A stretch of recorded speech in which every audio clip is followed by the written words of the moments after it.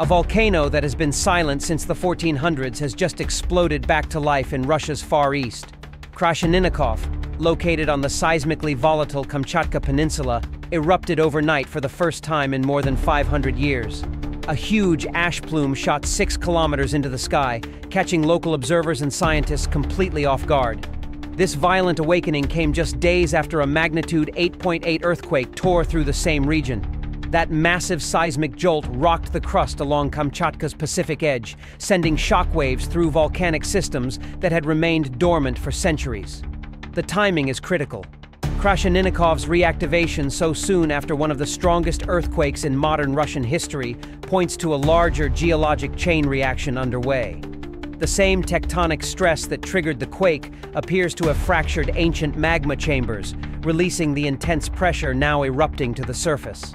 Powerful aftershocks are still rattling the area. With other volcanoes nearby already under observation, Russian scientists are now warning this could be part of a much wider pattern of destabilization. Kamchatka is entering a dangerous phase of seismic and volcanic unrest, and this may be only the beginning.